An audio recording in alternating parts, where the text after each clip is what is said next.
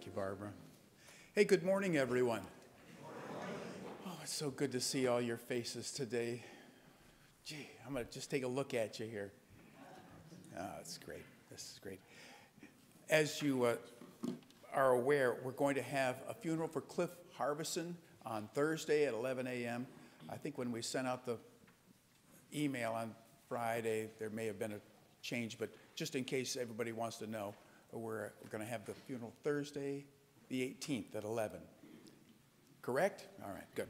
Also want to say thank you to Tanya and to Judith Carlson. Yesterday, a fantastic thing happened. We had a wonderful wedding here. I wasn't a part of it. It was Father Hines from St. Christopher, but it was a lovely wedding. And thank you for getting the chapel all set up and making it so conducive to couples who fell in love. And hey, wow. I was wondering maybe you were going to do Wagner or something, so all right. Anyway, so that's good. Also in May, May 22nd, save the date, Jack Fitzsimmons will have Jack Fitzgerald will have his memorial service as well at that day. And then we have a car show coming up in a couple Saturdays, the 4th, I believe it is. Keep an eye on your, and that should be fun. We had the car show last year. We had about 35 cars. Someone told me last night, can't think of it, that we're going to have one of the cars from the Elliott Museum that's going to be here. So one of Press Blake's Rolls Royces or something here. So maybe they'll let me drive it around. Huh? I doubt it. We have a special presentation today and to some special people. So Tony and Judith, if you'll join me up here as we make this special presentation. As you know, Judith is in charge of our green team. We call it the green team just because I couldn't think of a better idea, and it reminds me of something else that I'll tell you on another day. But it's all about how we make our gardens so beautiful and take care of the areas around our chapel. They really have never looked better. I can't imagine them. They're just...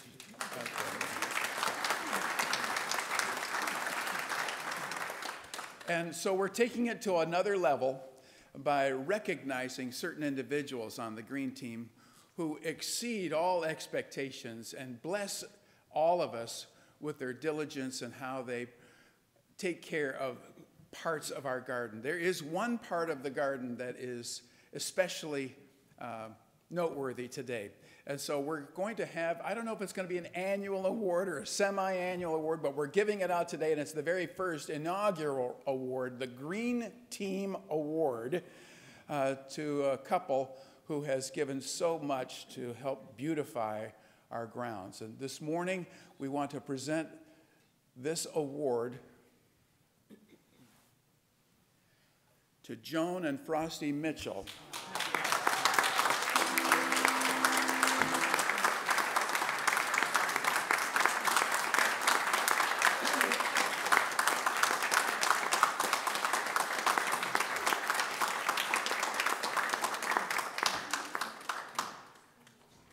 Joan and Frosty, on behalf of the Mariner Sands Chapel, we present you this certificate of appreciation for your outstanding work on the green team. And in addition to that certificate, which you may proudly display on your Love Me wall at home, next to your pictures along with the president and all their great people, you'll have the Mariner Sands certificate. We're also going to place out in our garden by the bromeliads after our service today, the Joan and Frosty Mitchell Garden. And so after our service today, if you will join me, yeah, please.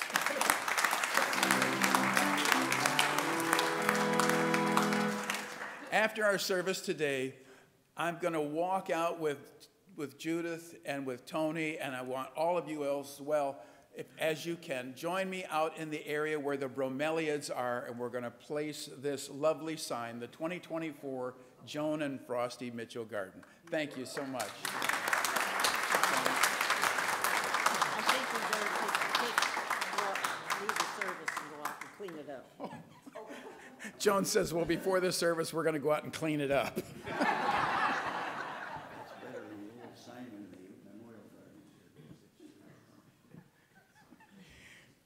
hold that one, Tom. Thank you. And now, as we usually do with the beginning, I don't know if it's annoying or not, but it's just a way that we mark our time of fellowship with one another and the transition into worship. We ring a bell, and a bell is simply something to get your attention. Someday, maybe I'll have someone who is here every week who will blow the trumpet, and at the last trumpet we'll all stand in worship. But today, we use a mariner's bell, and we ring 3 bells to mark 9:30 a.m.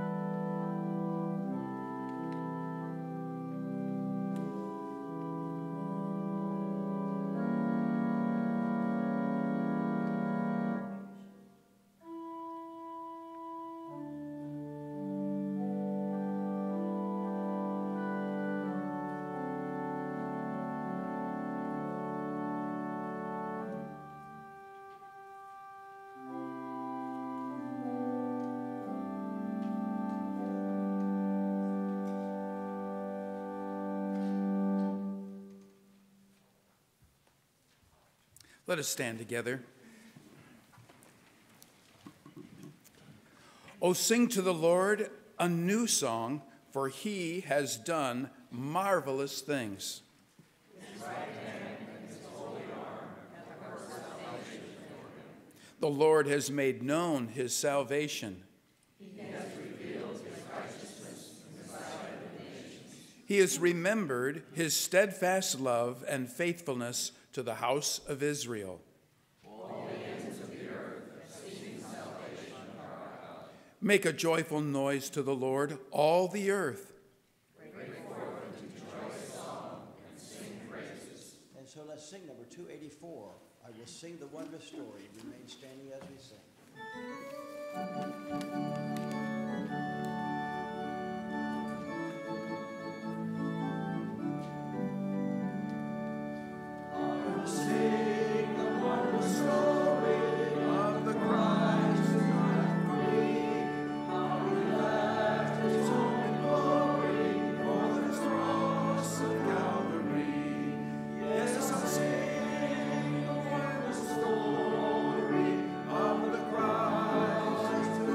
For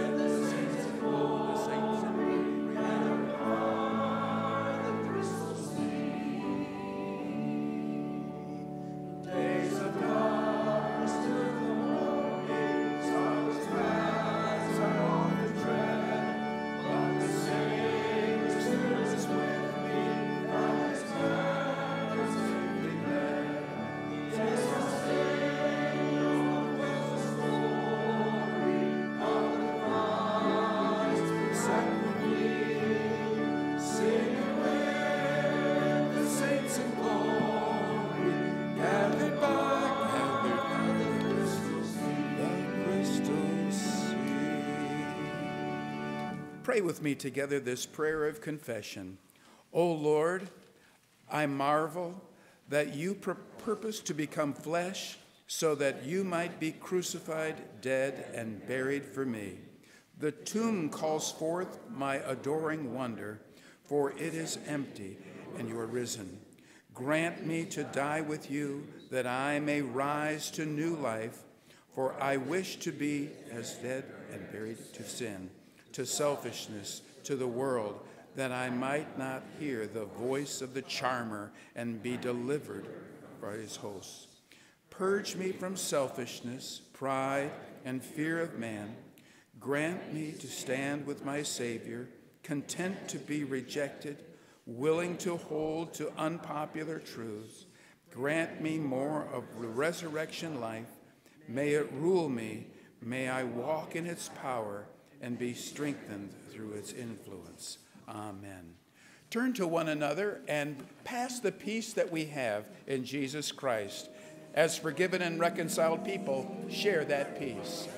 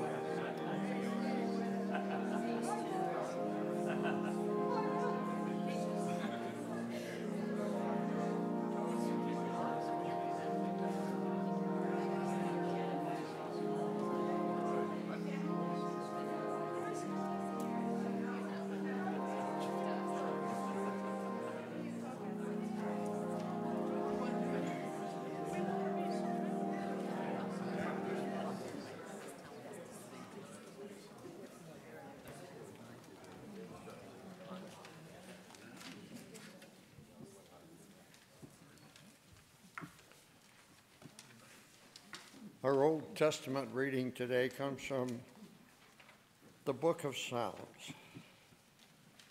You can follow along on page 773 of your Pew Bible, if you care to. Answer me when I call to you, righteous God. Give me relief from my distress. Have mercy on me and hear my prayer. How long will you people turn my glory into shame? How long will you love delusions and seek false gods? Know that the Lord has set apart his faithful servant for himself. The Lord hears when I call to him. Tremble, do not sin. When you are in your beds, search your hearts and be silent. Offer the sacrifices of the righteous and trust in the Lord. Many, Lord, are asking, who will bring us prosperity? Let the light of your face shine on us. Fill my heart with joy when their grain and new wine abound. In peace I will lie down and sleep, for you alone, Lord, made me dwell in safety. This is the word of the Lord.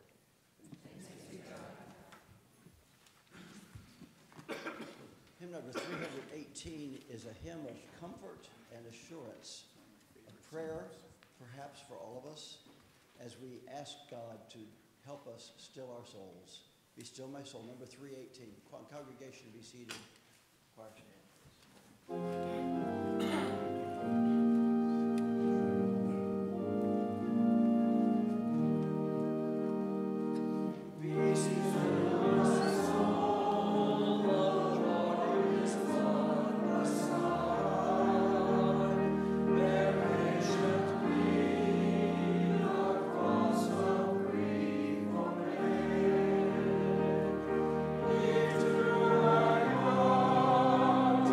Lord,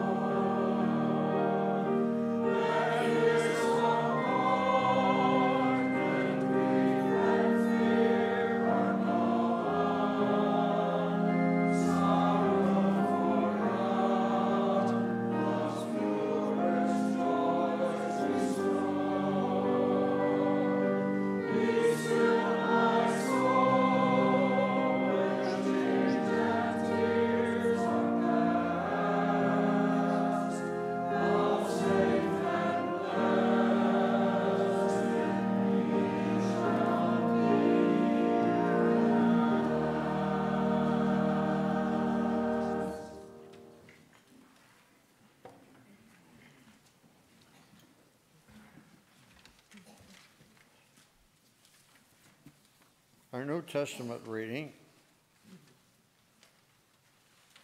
you will find on page 1858 in your Pew Bible.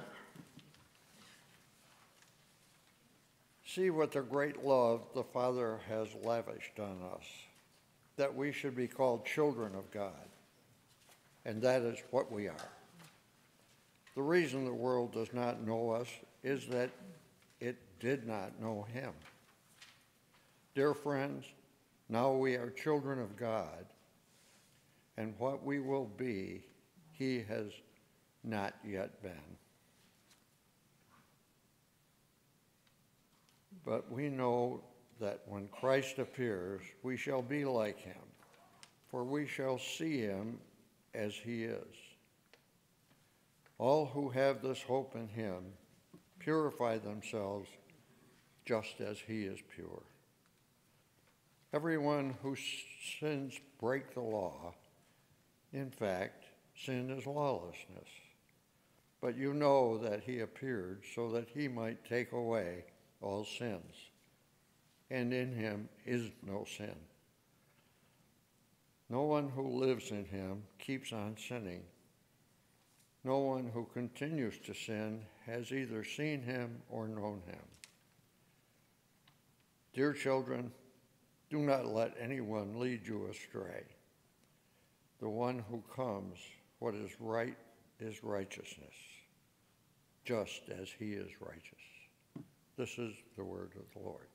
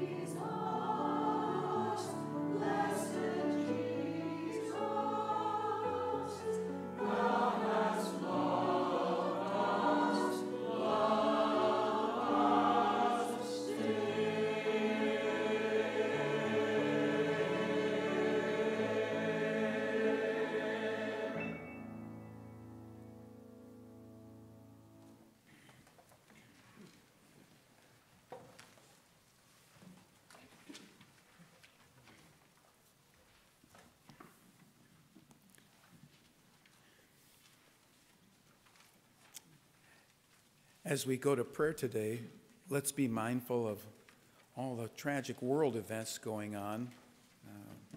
I understand from the news that, again, there's more distress and missiles being fired into Israel. And it causes world leaders to pause and reflect on what could be done, what should be done, what ought to be done, what are the good things to do, what are evil things to do. So we'll also pray for our world leaders as they try to discern how to bring peace. Let's pray together. Today, O Lord God, you watch every country in the world. You watch over every state in our country. You watch over every city in the world, every village in the world. You even watch over every home. There is simply not a satellite that has ever been invented that can see as deeply and as clearly as your holy vision. You see what goes on in each of our lives, and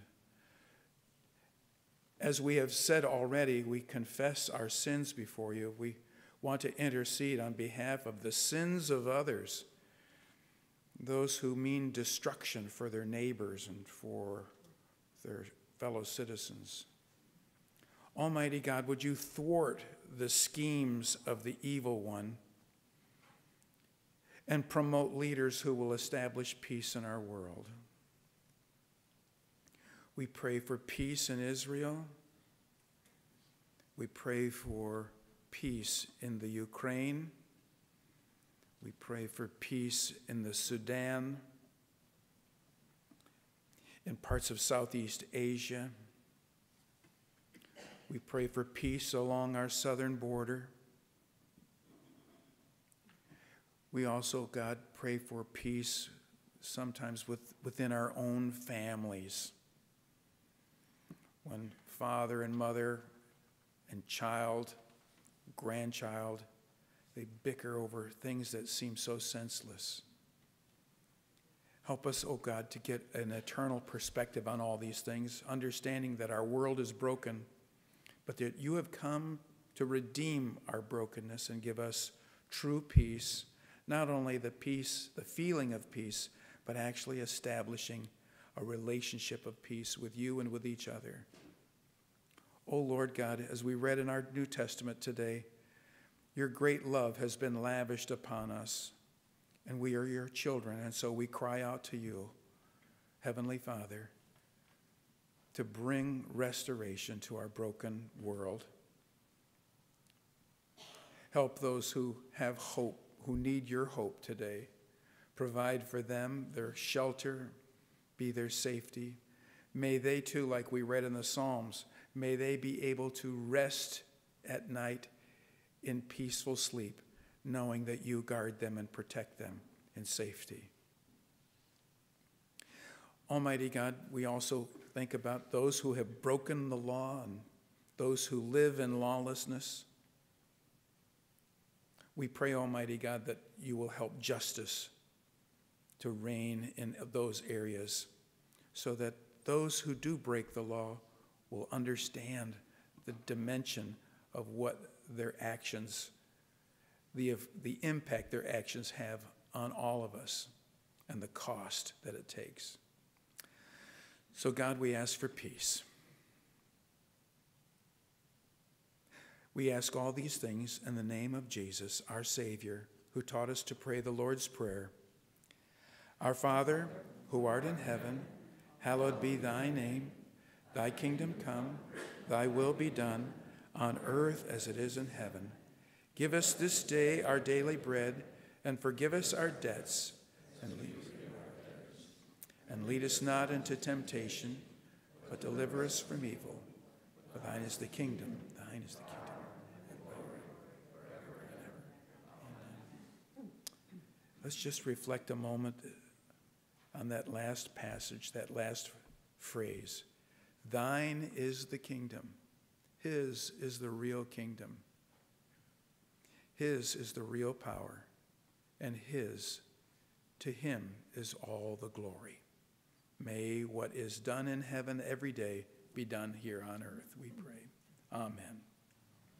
our ushers will come forward and we'll receive our regular offerings, our gifts of God, gifts to God from our wealth, from our talents, and from our time.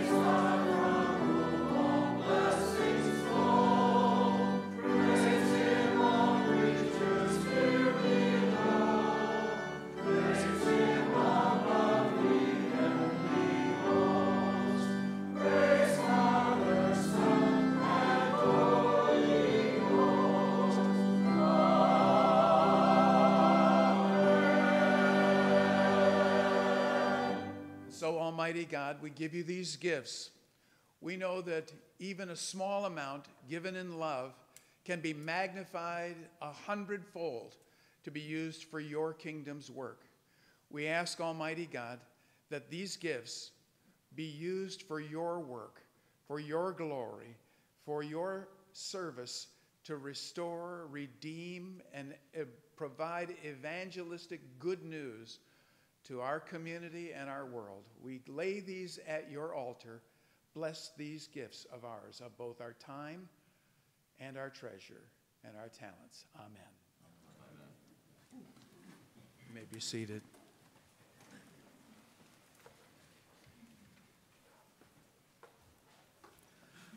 Our gospel reading today comes from the 24th chapter of Luke.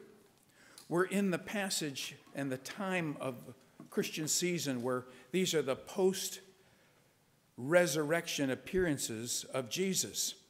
We are in verses 36 to 48. It's on page 1611 in the Bible there in your seat ahead of you.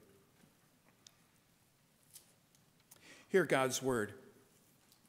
While they were still talking about this, Jesus himself stood among them and said to them, "Peace be with you."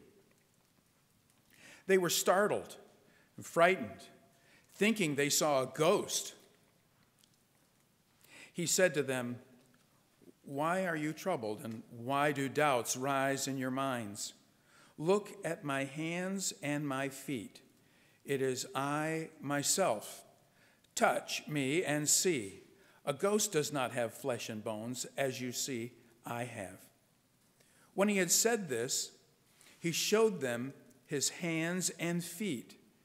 And while they still did not believe it, because of joy and amazement, he asked them,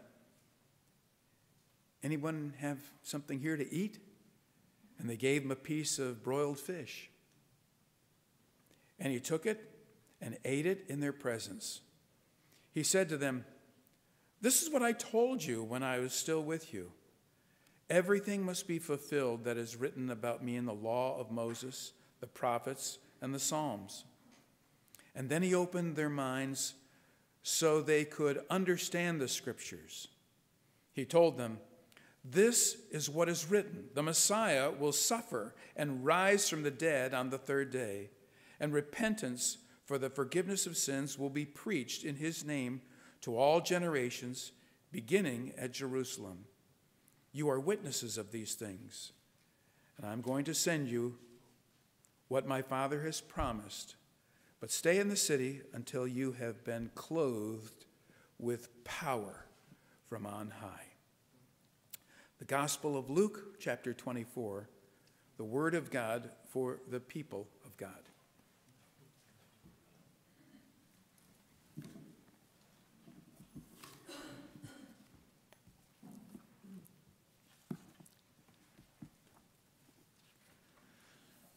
So we're in this post-resurrection period, and last week I talked about the Emmaus Road disciples and wonderful conversations that we had throughout the week as a result of that with others as we were thinking about this passage.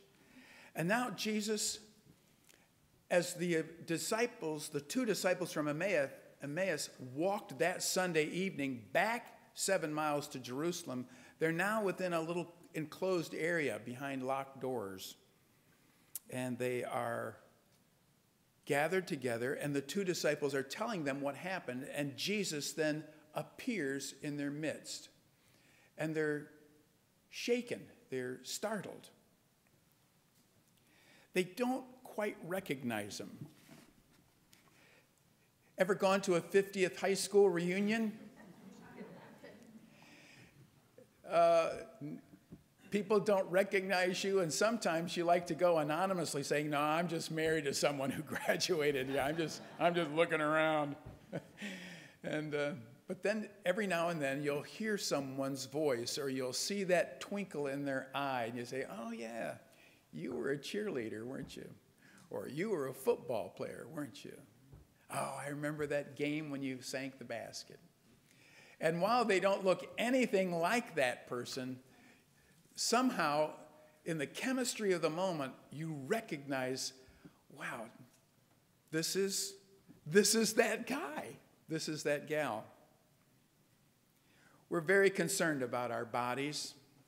If you go to a drugstore or a supermarket and you go to the magazine aisles, I'd say, I'm just guessing, but 8 out of 10 of those magazines on those shelves have something to do with your appearance, making you look pretty, making you look younger, making you look lighter, so that you can eat the right food and exercise, so that you can somehow magically, irrationally become like the person on that cover of a magazine.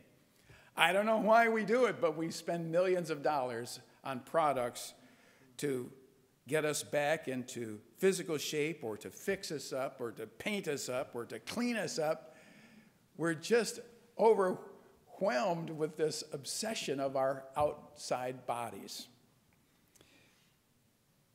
It's okay. I'm not putting any guilt on you. I'm the same way. I look in the mirror and I say, well, there's a lot of room for improvement, God. But for the Christian, there is another dimension to your image, your attitude and your image. When you become a believer, something happens on the inside. Something is triggered in your soul that changes from a life of just this world to something that becomes everlasting. And what is in you, what we call the soul, is somehow awakened to the presence of God. And then as we continue to follow Jesus and read the scriptures and grow in our Christian life and mature as followers of Jesus, we become more and more in our character, in our spirit, in our souls. We become more and more godly. Would you agree? Anybody disagree here? Okay. So there we go. Now I want you to think about something that you've seen while you're on a tourist trip. Have you ever seen those little Russian dolls that are called matryoshka dolls? Or matryoshka is a Russian word that means nesting dolls. You've probably heard of them as babushka dolls, but babushka means old woman. I don't like to use that term, so we'll use matryoshka. These dolls are such that you take the top part of the doll off, and there is another doll exactly like it that's a little smaller on the inside, right? So I have been thinking about that this week, and I thought, well, what kind of body did Jesus have? What was it like after he resurrected from the dead? Because it shows that he really did some amazing things. He was able to go from Emmaus at a dinner table with 2 disciples, and while they run back to Jerusalem 7 miles, he flies, and he's there in a moment's notice. He is able to go through walls. That's weird. He is able to enter into locked areas, locked doors. It shows that as he's with them and they're startled, they don't quite recognize him, but as he talks with them and as he shows them his hands, his feet, in John we read from where Thomas experiences, actually puts his hand in the side where the spear pierces Jesus' side. We see that after Jesus resurrects from the dead, he's given a body. It says he has flesh and bones. So it's not a ghost, it's a real body. And you can recognize the voice, the attitude, the character. You just kind of know, hey, this is the real guy. We also notice from this passage that he says, hey, I'm hungry. You got anything to eat? And so, I don't know, somewhere under the table they bring out a McFish, and they serve it to him. And he eats broiled fish in their presence. So he's able to eat with this new body. As he's talking with them, he gives them something else. He says, I'm going to say, peace be with you. And then it says in verse 45, he opened their minds to the scriptures. And that's something else that happens with this new body. Your mind is enlightened to the new understanding of how all these things work. There is something inside your babushka doll world that is just like you, but you can't see it right now because you're in this world. The body that you have been given is designed to live in this world. So when you are hungry, when you have cravings, when you have addictions, these are all the things that happen in this world. But as you are in the next world, you can eat, you can sing, you can run, you can fly, you can do all these things without this addiction or craving feeling. As you look at your hands, don't look at your hands. We don't want to look at our hands. But you see that the skin gets old as time continues on. In the next world, it doesn't. Our bodies are totally transformed. The Apostle Paul in 2 Corinthians chapter 5 talks about this new body. Do you remember in 2 Corinthians where he says these words? We know that if the earthly tent that we live in is destroyed, we have a building from God, an eternal house in the heavens, not built by human hands. Now, you all know what a tent is, right? I really was thinking earlier about Tuesday as I was tinkering around with this message. I thought about setting up a tent right here, and I thought, no, that's too kitschy. We don't need it. Just imagine a tent.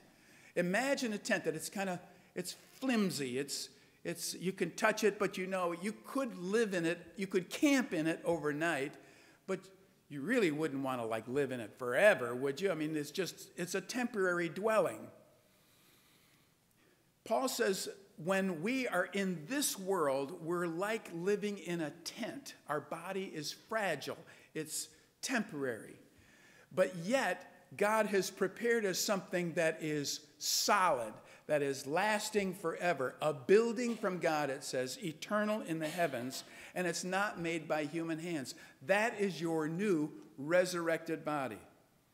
We groan being clothed. It says we groan in this tent-like temporary body because we don't want to be found naked, but we instead, while we're in this tent, we groan being burdened because we wish to be clothed with a heavenly dwelling.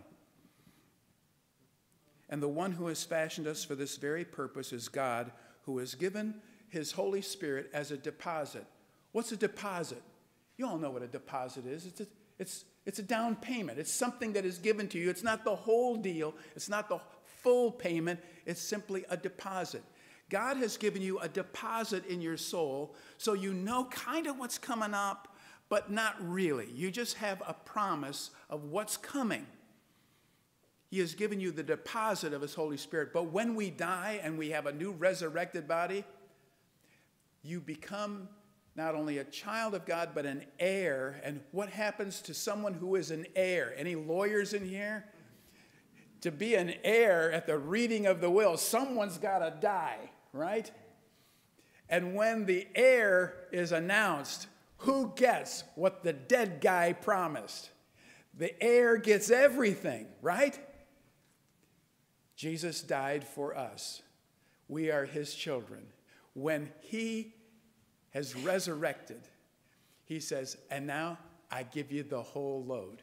So while we know in part, we will at one point be like him, as 1 John says. When we see him, we will see him as he really is, because we will bear his full image.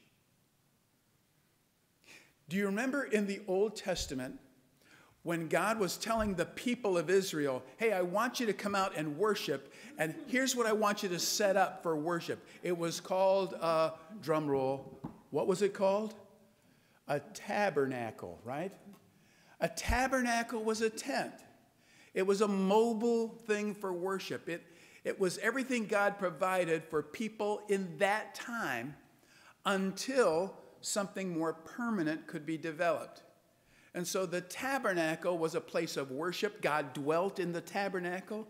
But then as the people became more mature, more organized, God didn't really want them to build a temple, but they did anyway. And he says, well, if you're going to do it anyway and you're going to have a king, do it this way. And so it's a very ornate experience of building this temple.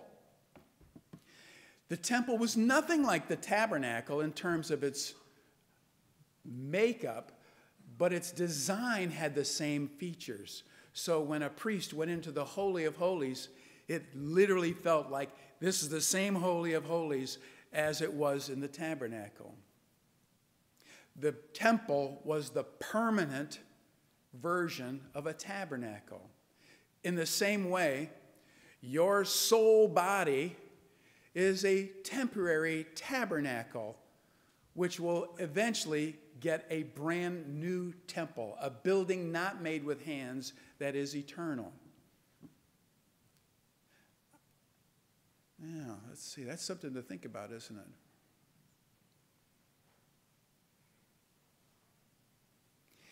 Paul says, therefore know this, that while we are at home in this body, we're absent, we're away from the Lord. And we live by faith, not by sight. You know, that's when I'm having a bad morning, I love that verse. I should memorize that verse when I look in the mirror. You know what, Gary? I live by faith and not by sight. What you see is just a glimpse of the glory that is to be. The beauty and the glory of the heavenly body is of one kind, it says in 1 Corinthians 15. But the body that we are going to receive is of a different kind. In Philippians 3, chapter 3, verses 20 and 21, it says that we will be like the body of his glory. It will be a glorious body. And so everything that you see now is good, but not yet glorious. It's going to be like that. That's what Paul says. In 2 Corinthians chapter 4, there's a passage where it talks about, while our outer body is wasting away and decaying, yet our inner body, our inner soul, our self is being renewed day by day. For this momentary light affliction that we experience each day is producing us an eternal weight of glory far beyond all comparison, while we look not at the things which are seen, which is the outside stuff, but the things which are inside, the things that are unseen. Because the things that are seen are temporary, but the things that are unseen are eternal. So this is a small Bible study about our new bodies. We have funerals, memorial services, celebrations of life, and when someone dies, family members wonder, well, what happens to this person? And so I wanted to address that today. Yesterday, the family of Don and Eleanor Korsig, we had a memorial burial service yesterday for them. The family was there. Those of you who knew Don Korsig, a dentist, a prominent dentist here, and just a lovely family. All the kids were here. And as I looked at Ken and Renee and Alan and Kent, I could see in their faces what their mom and dad looked like. Because I remember Don. He was here in 2019, 2020. They really acted and looked a lot like their mom and dad. There's something about us that makes us a lot like our parents. And as believers, there's something about us that makes us a lot like our Heavenly Father. There's something great in us. This body is perishable. Another passage in 1 Corinthians 15, Paul talks about this perishable body, and he talks about it being sown and then resurrected as imperishable. Imagine those of you who like gardening, and I know there are at least 2 here that like gardening, and maybe more. When you plant a seed in the ground, it is simply a seed. It doesn't look anything like it's supposed to. But if you could talk to the seed would say, I know who I am. I know what I'm going to become. All the beauty that you can't see in me is bound up inside the seed until I am planted in the ground and I then grow into something lovely. We take that seed and we do the worst thing possible. We put it in dirt. We bury it. We water it. And we just wait. And the seed has no idea what's coming out, except for some reason it busts out of its shell like a caterpillar coming out of a chrysalis. The seed busts out and it starts reaching for something. Although it's dirt all around, eventually it finds its way to the sky. And it says, and now it grows. It grows and grows and becomes a flower. It becomes a plant. It becomes a vegetable or a fruit or a great tree. And you look and you scratch your head and say, all that was in that seed? All of that was in that seed? And I'd say we should all scratch our heads as we look at one another and we say, all that glory is in your body? All of that is in you? We don't know what it's going to be like, as 1 John says. We just don't know how it happens or when it happens, but we know one thing. We know something very important, that when we see him, we shall be like him, and we shall see him for who he really is. We will look kind of different. We will look kind of like, it'll be the opposite effect of a 50th year reunion. Imagine everything backwards. You go to high school as an old person, and when you meet for the 50th year afterwards, you're 18 years old and you're ready to buy a motorcycle and live risky lives and eat all kinds of food because you have no worries about you're going to gain weight or anything like that. You just have joy. And that's what awaits all of us. You can lie down in peace, knowing that God has taken care of you forever. That is a great promise. We don't follow Jesus to be nice people in this world. We follow Jesus so that he can become our heavenly Father, so that we can be an heir to what he has awaiting for us. We can be at peace and sleep at peace, knowing that when this body gets wrinkly, when it starts breaking down, we are getting closer and closer to the day when everything will be new. And I'm totally confident that when we die, we shall really be like him. 1 Corinthians chapter 3 says, you are a temple of the Holy Spirit.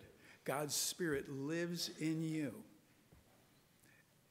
God is going to totally take care of you forever.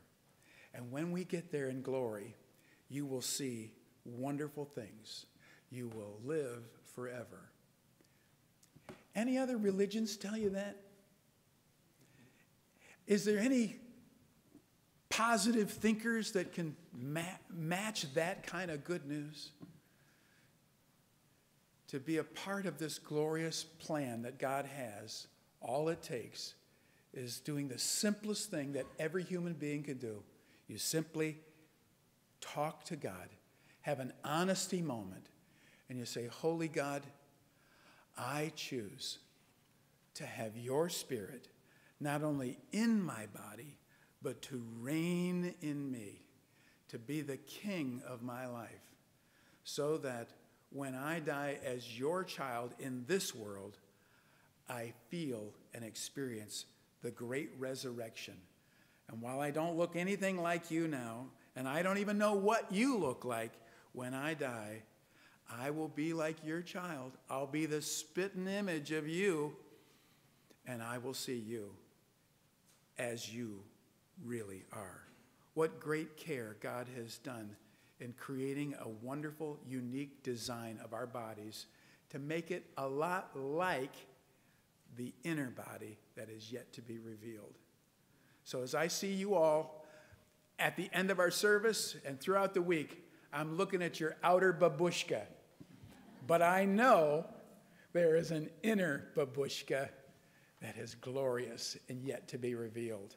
And together we will be in eternity in God's great kingdom. Amen. Would you sing with me, please, number 250, Marvelous Grace of Our Loving Lord, grace that is greater than all our sin. Stand, please, as we sing.